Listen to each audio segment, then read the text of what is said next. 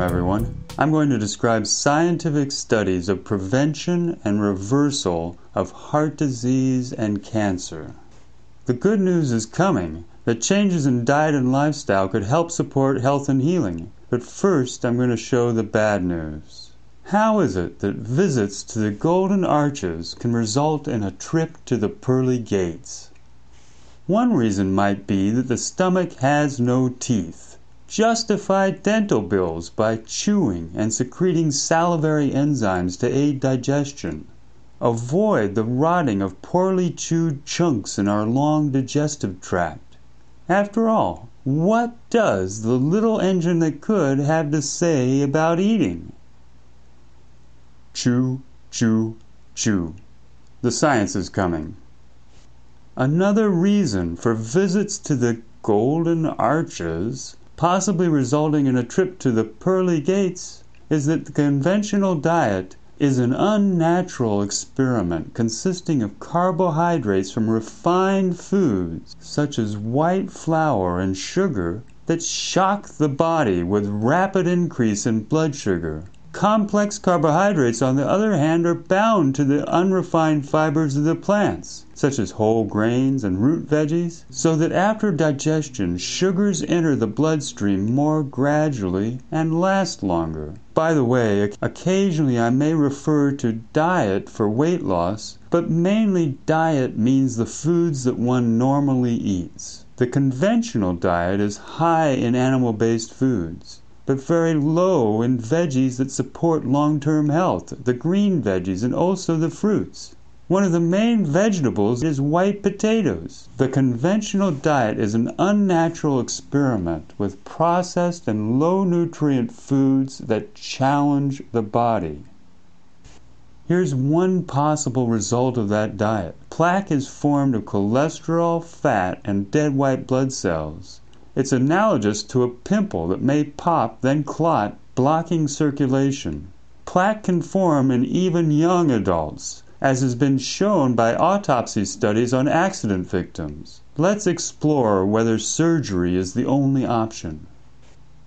Atherogenesis involves a high fat level in the blood, promoting oxidation of bad, low-density lipoprotein, LDL, that penetrates the inner lining of the artery, the endothelium.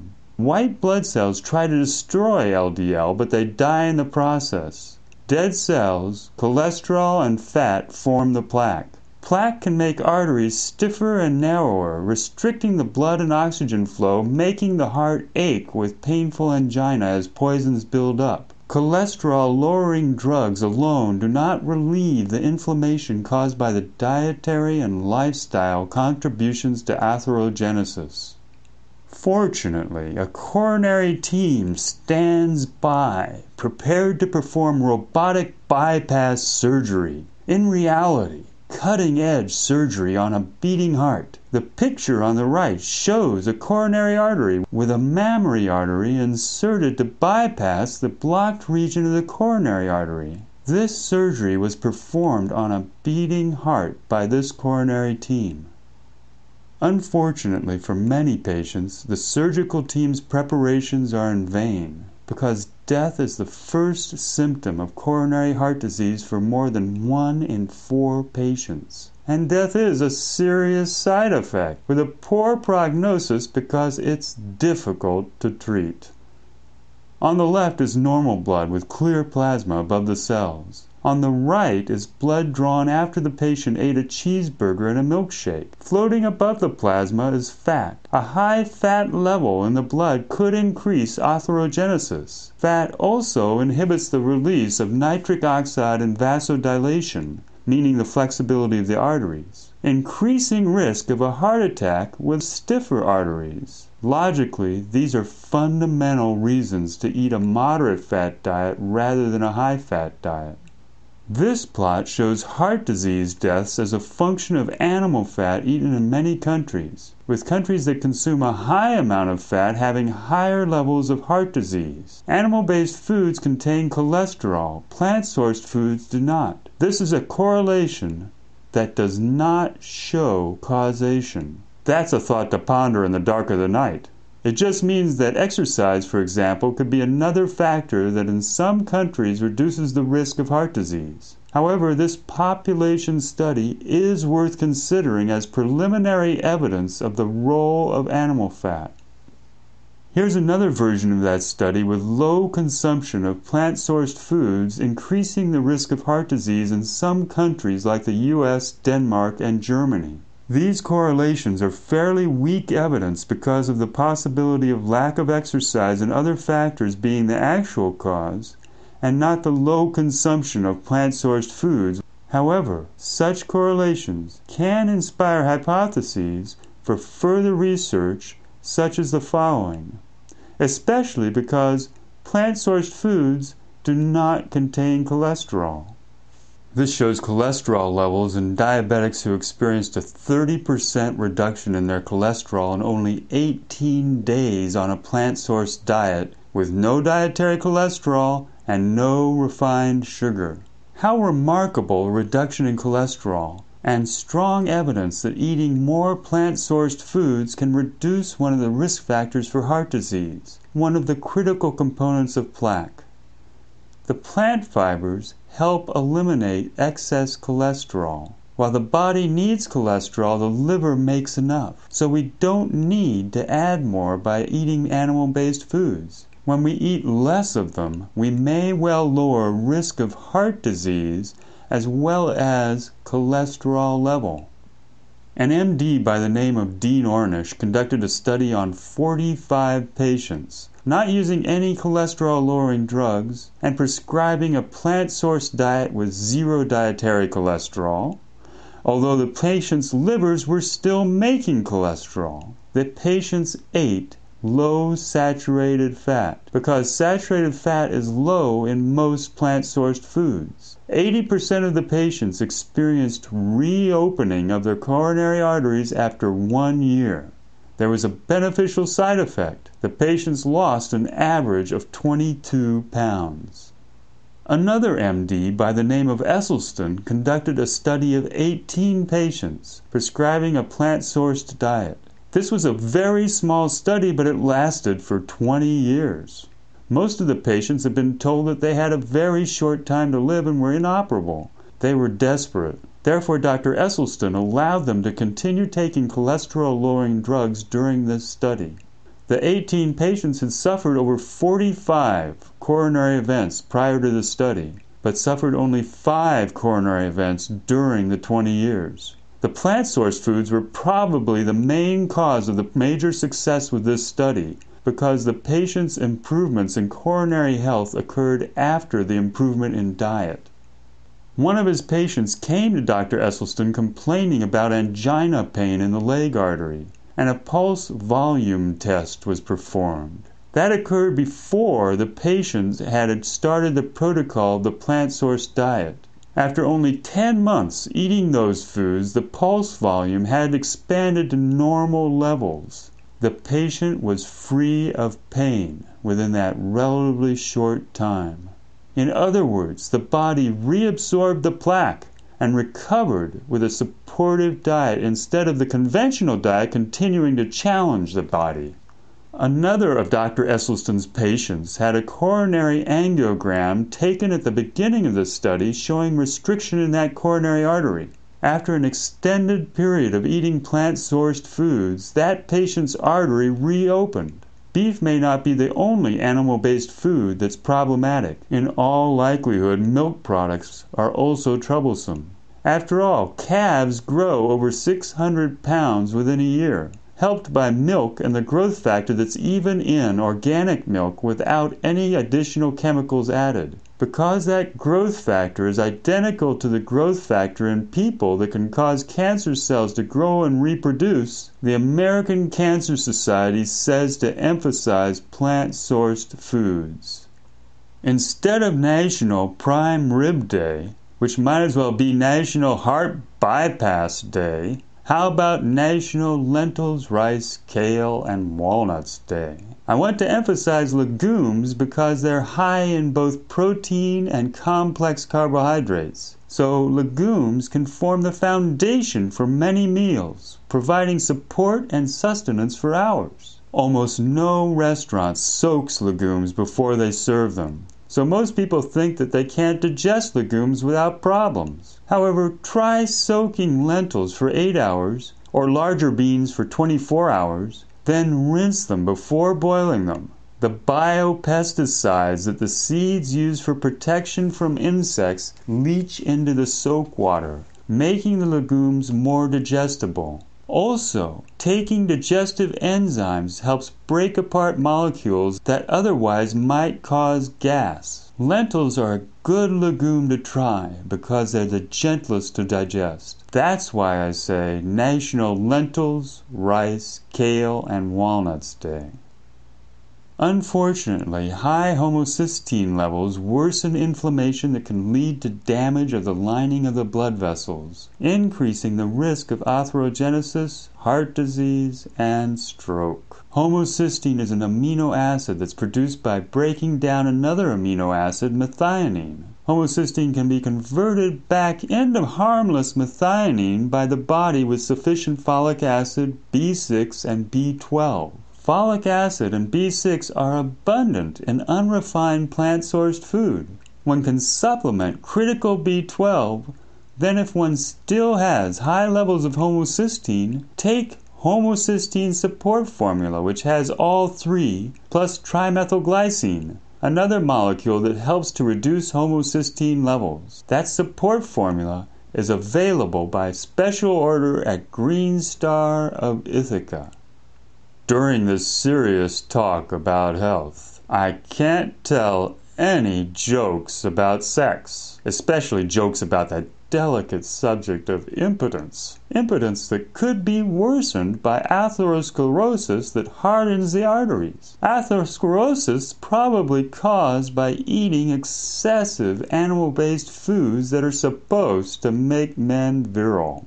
It's painful to realize that men in their 40s or even younger may suffer so much from atherosclerosis that it limits the blood supply needed for potency. The economy would suffer if word got out that veggies work better than Viagra. Clearly, when it comes to sex jokes, I've got to just say no. How come all this isn't better known? Let's follow the money backing better living through chemistry and processed food. Pharmaceutical companies can afford hundreds of millions of dollars for large clinical trials with people. For lettuce, only less expensive lab tests and population studies have been done. But the cumulative evidence for plant-sourced foods does form a basis for wise decision-making. The conventional diet is the experiment after all, not the traditional diets. So how about rejecting that conventional experiment by adopting a guideline of mainly eating a wide variety of unrefined plant-sourced foods? I'm sharing this information not to blame the victim, rather to empower the patient. Can cancer be addressed in a supportive manner by changing food and lifestyle in a way that's complementary, in addition to whatever conventional medical treatments one's decided upon? Beyond the slides that I'll show about cancer, the website has free resources on many health issues that can be downloaded as a public service, including a series of 7 useful and congenial audio interviews with leading nutritionist T. Colin Campbell. Also free is my ebook HealthSpan. The website is climatehealth.org. Cancer gets initiated in a cell when DNA gets damaged. Of the trillions of cells in our bodies, some become cancerous almost every day. The body usually destroys them. However, when our diet promotes cancer cell growth and reproduction, that promotion can overwhelm the body's ability to destroy the cancer so that clusters of cancerous cells form. During progression, the cancer spreads. Animal-based foods can play a role in promotion. Let's see why. The next few slides were donated by Professor T. Colin Campbell. This one shows the growth of precancer clusters dependent on the percentage of calories eaten in casein, which is a milk protein. At the beginning of this study, the lab rats were dosed with aflatoxin, a carcinogen that initiates cancer. For percentages of casein less than about 8%, the precancer clusters did not grow. For percentages over about 8%, they grew. So this is evidence that eating excessive animal protein can promote cancer. In the United States, many people eat over 20% of their diet in animal protein. And it can be seen that for 20%, the rats experience substantial growth in those precancer clusters. Considering the epidemic of cancer in people, the unnatural experiment of the conventional diet is probably one of the causes of that tragic onslaught of disease. The precancer clusters are shown again as a function of time after aflatoxin dosage, with 20% casein milk protein causing a growth of those clusters, but few clusters growing with 5% casein. Clusters are shown over a 12-week period, with the amount of milk protein given to the rats lowered from 20% to 5%, then increased to 20% again, and down to 5% again. It can be seen that the cancer clusters grew with 20%, then got reabsorbed with 5%. This evidence shows that the body can destroy early-stage cancer if it's not promoted by diet. If the body is not challenged too much, it can send the immune system to destroy the cells. Also, the cancer cells sometimes undergo apoptosis or cell death if they themselves sense that something is wrong. When the milk protein was increased again to 20%, the cancer cells grew and reproduced so rapidly that those mechanisms of the body for reducing and reabsorbing cancer were overwhelmed by the rapidity with which the milk protein promoted the cancer. So cancer was turned on, then turned off, and turned on again, then turned off again in the same rats. This is extremely strong evidence that excessive milk protein can promote cancer. And milk protein stands in here as a proxy for any animal protein. Again, after aflatoxin dosage for the animals that received 5% in casein, all animals were living and active at 100 weeks, the end of the study. For those animals that received 20% in milk protein, all were dead at 100 weeks from the aggressive fatal cancer. More strong evidence in support of the theory that the body can defeat cancer unless excessive animal-based protein promotes the cancer until it becomes an aggressive, fatal cancer. How about plant protein? Wheat protein was tested in this way, but not shown to promote cancer. And probably soy is safe, but the studies of soy phytoestrogen are controversial, so it might be safest to eat a maximum of 25 grams of soy protein a day. It's easy to get plenty of protein without soy by eating other legumes, grains, and unrefined plant-sourced foods. I mentioned earlier that no large trial has been conducted for lettuce. But how about for broccoli? Not for a billion-dollar pharmaceutical that could bankrupt us while hurting us with side effects. A study of broccoli. Indeed, this was a large study involving aflatoxin, the carcinogen produced by a species of yeast in corn, rice, soy, and peanuts, particularly prevalent in a province of China. An MD named Paul Talalay went to China with the hypothesis that the molecule sulforaphane in broccoli speeds up the elimination of toxins from the body. He conducted a gold standard, large, placebo-controlled, double-blind study with daily administration of broccoli sprout extract. The amount of aflatoxin remaining in the body after taking the extract was significantly less for those patients receiving the extract than for the placebo patients who did not receive the extract. Sulforaphane spurred bodily reduction of aflatoxin, showing that the broccoli can play a role in the prevention of initiation of cancer by carcinogens such as aflatoxin by stimulating the body to destroy the carcinogen. That researcher used an extract, but pretty clearly if one eats a considerable amount of vegetables, especially broccoli, as an unrefined food, and chews it thoroughly in order to break apart the cells to release the good phytonutrients, one would benefit in other ways than taking an extract, because the whole foods contain many phytonutrients that are not present in an extract. So eating the unrefined vegetables would be supportive of health. These are the activity levels of sulforaphane in frozen, fresh, and 3-day sprouts of broccoli, with the sprouts winning.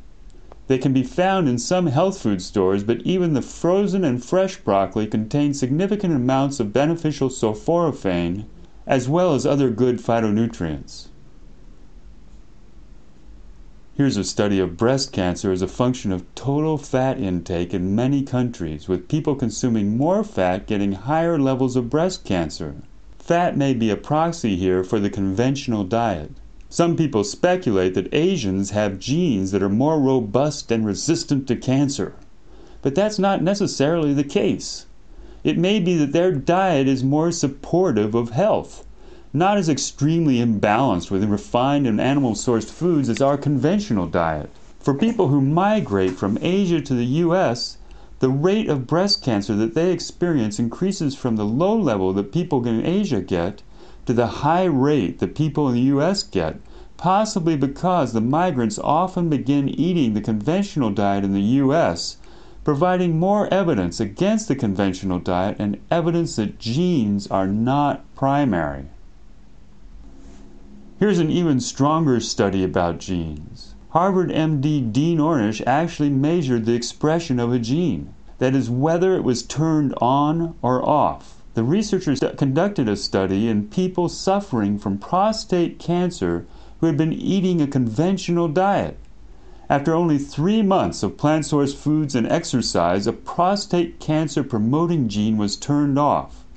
A protective tumor-fighting gene was turned on, providing remarkable evidence that gene expression is the key, not one's inherited set of genes, and evidence that challenges such as a conventional diet may cause gene expression to worsen and promote cancer, while a supportive diet can cause gene expression to change in a supportive way. This study revealed the fundamental biochemical link between diet, disease, and health. This shows incidence of colon cancer dependent on meat consumption in 23 countries, with the U.S. experiencing high rates. The study concerned meat, so it's evidence that not only casein milk protein, but all animal protein is implicated. In another population study, rates of breast cancer were correlated with milk consumption. In addition, there have been similar results for uterine cancer. Deaths by prostate cancer are shown dependent upon the supply of non-fat milk, that is skim milk, which is mainly protein, with countries that consume a lot of skim milk getting higher rates of prostate cancer. But life just isn't fair. In fact, it's absurdly unfair with death by skim milk. Unfortunately, it has high levels of animal protein, which in excess has been shown to promote cancer. This plot shows estrogen levels over a month, from menses to ovulation to menses, with a high-fat diet causing high levels of estrogen and also causing a more severe crash from those high estrogen levels shortly before ovulation and also before menses. These severe swings could be a reason for cravings for comfort food during a crash. With a lower fat diet, the estrogen levels are lower with a less severe swing, making it easier to resist comfort foods.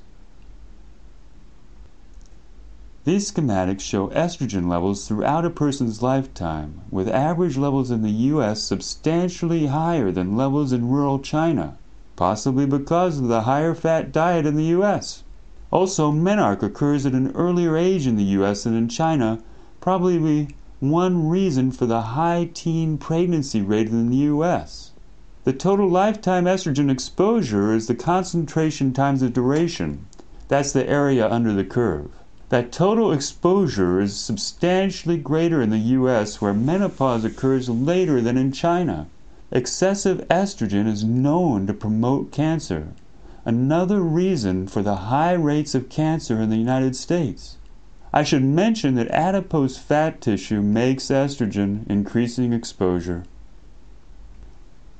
It's worth emphasizing that the American Cancer Society has published documents endorsing more consumption of plant-sourced foods. We've covered most of this information, so I'll continue on. This graph shows a tight correlation between the incidence of type 1 diabetes in children through age 14 and the milk consumed, with countries that are greater consumers of milk products having higher rates of type 1 diabetes. Finland is at the top of this list. The U.S. is in the middle and Japan is lowest. That's an interesting population study, but correlation doesn't show causation. So how about more detailed research about the biology of diabetes? Antibodies are synthesized by the immune system to tag molecules that the body wants to get rid of. Cells destroy those molecules. Researchers discovered an antibody in people to a peptide of milk protein that's a chain of amino acids, the building blocks of protein. It's a long enough chain so that normally the digestive tract would not let the chain into the blood supply because it's too large in that chain form. Instead, it would get broken up first into groups of 2 or 3 amino acids. So one would think that the chain wouldn't have anything to do with diabetes, but the results of this study show that in normal children, there are very low levels of this antibody to the milk peptide chain. And in type 1 diabetic children, there are higher levels of antibodies to the milk peptide chain. The hypothesis is that the peptide transfers into the bloodstream during illness. The reason is that with gastrointestinal inflammation, the intestines can become leaky and let larger molecules into the blood. This milk peptide and other peptides of animal proteins, including those from flesh, could slip into the blood and cause autoimmune disease, in this case diabetes.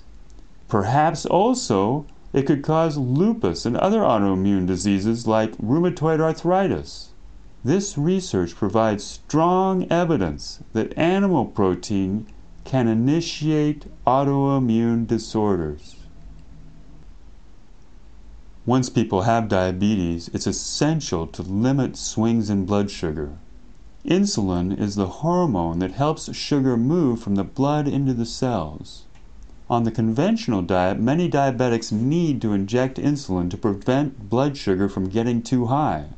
This is a study of insulin usage in diabetics who experienced dramatic reductions in those levels over just 21 days on a plant-sourced diet. Type 1 patients were able to use less insulin by changing their diet so it was not challenging the body. Type 2 patients could possibly get off insulin entirely with a continuation of a mostly plant-sourced diet, which helps the body become more sensitive to insulin, meaning that insulin is better able to unlock the key that allows glucose to enter the cells than previously, when that lock was blocked in the surface membrane of the cells. So the research shows that cells become more sensitive to insulin on a moderate to low-fat, mainly plant-sourced diet. This benefit means that one has to issue a disclaimer that diabetics need to take care when changing their diet, because if the insulin level is maintained at the same rate after dietary improvement, a diabetic could become hypoglycemic with low blood sugar as the cells become more sensitive to the insulin. That's not to say that diabetics should avoid making improvements to diet, only that diabetics need to monitor blood sugar levels and insulin dosage closely when making improvements. This plot shows hip fractures correlated with dietary animal protein. Those countries where people consumed high levels of animal protein experienced high rates of hip fractures. The reason for that correlation could be that animal protein in general contains more sulfur than plant protein. The body metabolizes animal protein to the sulfate ion, which is almost identical to sulfuric acid. Most of the body must be alkaline to survive. Only the stomach needs to be acidic. However, milk protein, for example, metabolizes into sulfuric acid, which weakens the bones because the body has to buffer that acid load by drawing alkaline calcium phosphate from the bones to maintain the body in an alkaline condition. The World Health Organization has called the resulting weakening of the bones the calcium paradox, because the calcium content of milk is outweighed by the impact of the acid-forming protein. This graph shows bone loss in elderly women who unfortunately experienced a greater rate of bone loss with high consumption of animal protein as compared to the women who were consuming a low level of animal protein. So strong evidence has been gathered that animal protein, including milk, can worsen osteoporosis. In fact, calcium is not beneficial. One's better off getting plant-sourced calcium from legumes and green vegetables. However, that's going against the Dairy Council's $200 million in annual advertising and paid research supporting milk as a beneficial product. The research contradicting the industry's mantra has only come out in the last decade, showing that milk is not so helpful after infancy, that nature has very good reasons for weaning animals off of milk. No other species has experimented with drinking the milk from different species.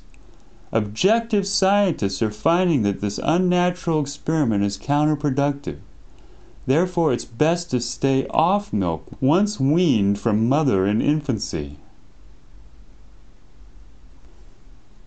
Of course, one needs exercise to maintain bone strength, and it might be easier to start by taking 5-minute strolls frequently throughout the day. The same is possible with free weights for the upper body.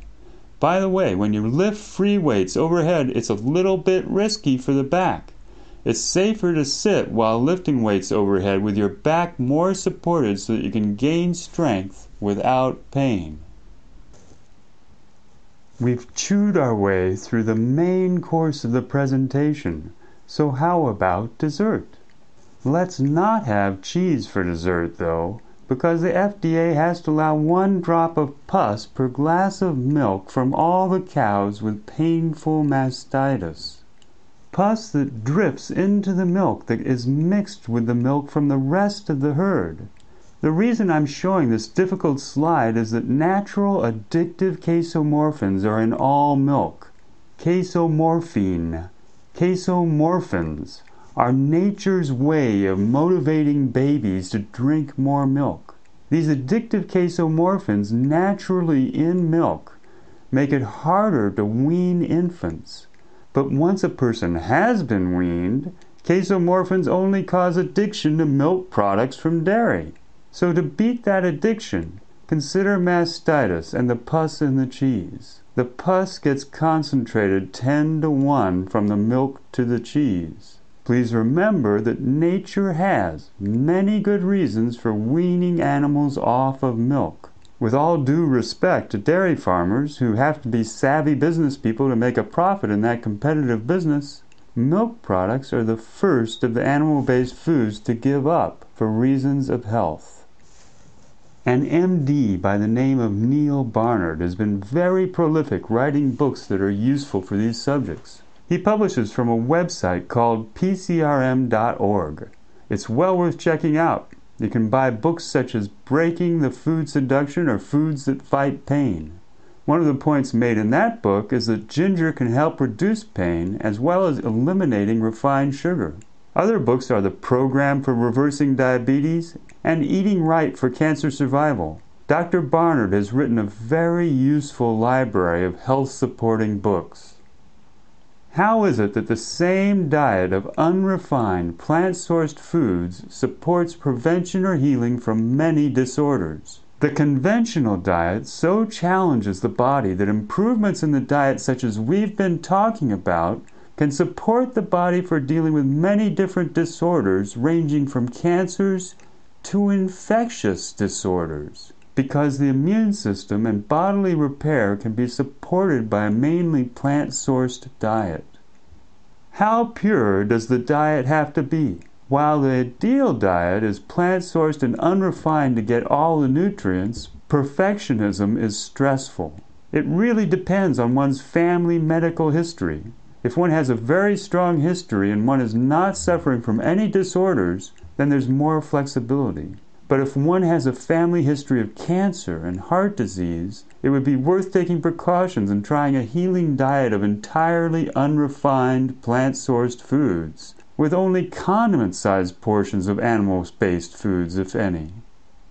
Here's a practical protocol taken from my free ebook called HealthSpan, from the Dietary Support Appendix. Taking vitamin B12 is crucial when eating mainly plant-sourced foods, as well as frequently consuming greens and colorful vegetables, root vegetables, fruits, legumes, walnuts, olives or avocados, and whole grains. I mention colorful vegetables because those have more phytonutrients for supporting health, as well as antioxidants as do some fruits like blueberries. Walnuts have relatively high levels of omega-3 fatty acids, a beneficial fatty acid.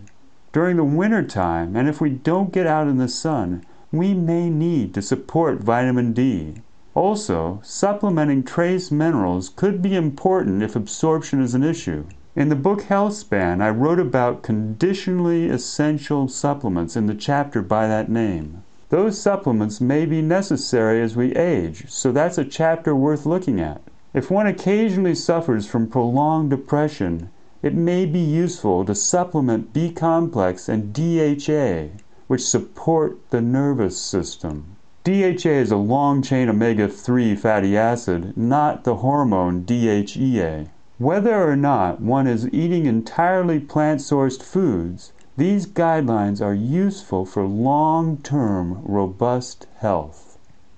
How is it that fad diets go wrong? Here's an example. A low-fat diet modified from an animal-based diet actually has more animal protein in it than a high-fat diet because people drink the skim milk instead of the whole milk.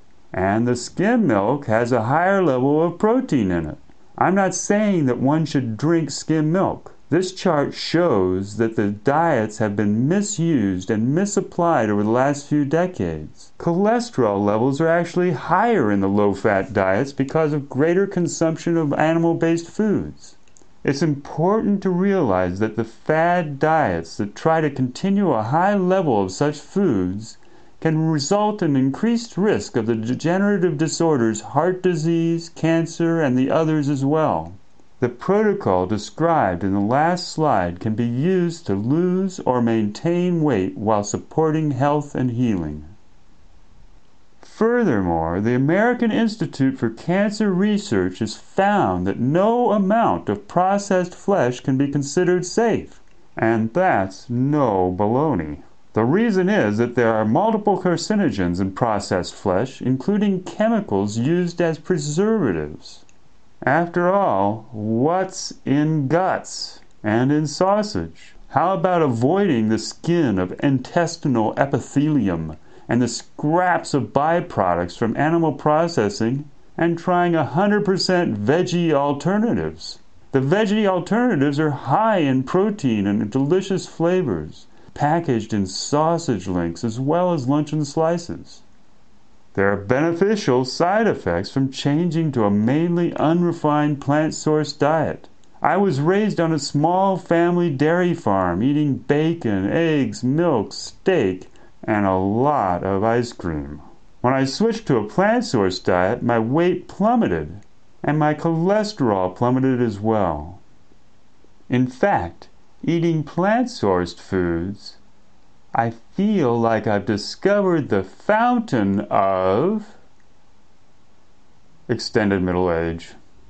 Junk food is defined as nutrient-poor refined food. That includes olive oil and all other oil at 120 calories per tablespoon, because oils don't contain the beneficial phytonutrients and fibers found in the whole foods. Also, the oils put one at risk of a heart attack because they reduce the flexibility of the arteries. So how about skipping oil-based sauces and using water-based sauces plus olives or walnuts? Those unrefined foods contain more nutrients and greater bulk to fill you up faster, making it easier to lose or maintain weight. The unrefined foods on the left contain the same amount of calories as the foods on the right, but they're much bulkier and much more nutritious. This food pyramid is by the MD Joel Fuhrman, who recommends that people eat the foods that are highest in nutrients per calorie, the highest nutrient density foods such as green vegetables, beans, and other legumes, and fresh fruits and whole grains. In his food pyramid, he puts animal-based foods at the top, meaning less consumption, and plant-source foods at the bottom for the vast majority of the diet. He also has written an excellent book called Eat to Live that's available from his website, drfuhrman.com. Dr. Dennis Burkitt traveled the world researching the diets of various peoples. He coined the infamous saying that large hospitals get built on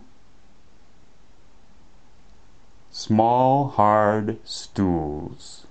After all, in a low-fiber, conventional diet, constipation is ubiquitous. Many people who eat that diet with very little plant-sourced fiber experience constipation. That means that the bolus is in the intestinal tract longer, allowing toxic bacteria to rot in the ingested flesh and form carcinogens that might initiate colon cancer. With increased formation of poisons in the intestines, the level of gastroenteritis is higher among those eating the conventional diet. Eating that diet while supporting hospitals with their small, hard stools. So how about eating unrefined, plant-sourced foods? There are a wide variety of them that support health.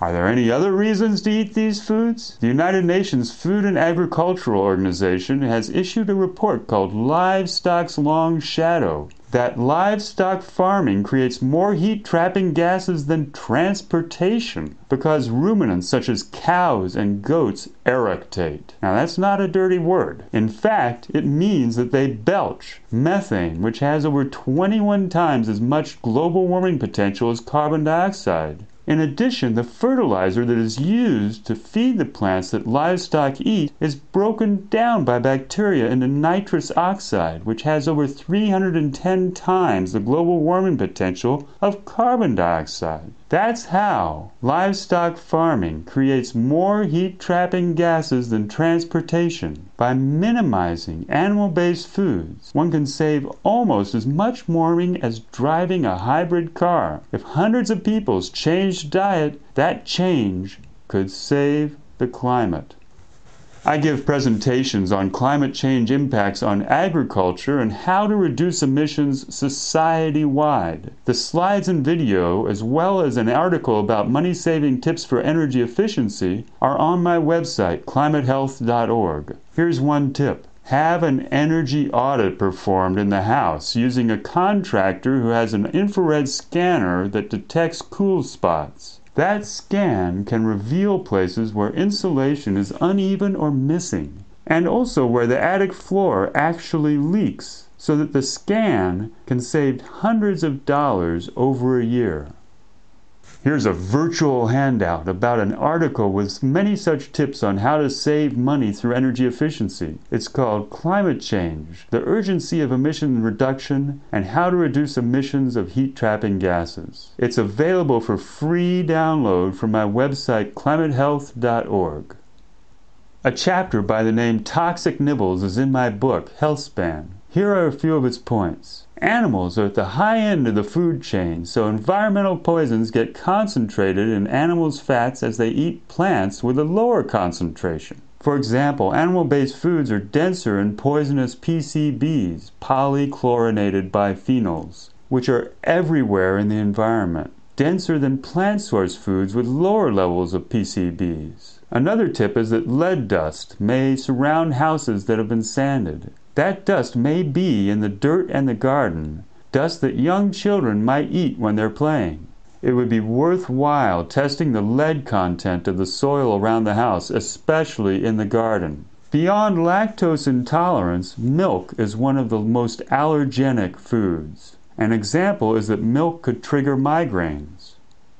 A few words about HMOs. They have the mistaken perception that promoting prevention doesn't pay, even though the substantial savings probably could be achieved within half a year of patients' improving diet. Plus, productivity gains could be made in workplaces. However, the HMO's perception is that client turnover rate is so high that investments for education for long-term prevention don't get repaid before the client leaves for another HMO. Truly, the system's broken when nobody is rewarded for promoting prevention. So how about universal health care? Does it stifle innovation? Not in France. They invented deep brain stimulation therapy for Parkinson's, a treatment that gets used in this country.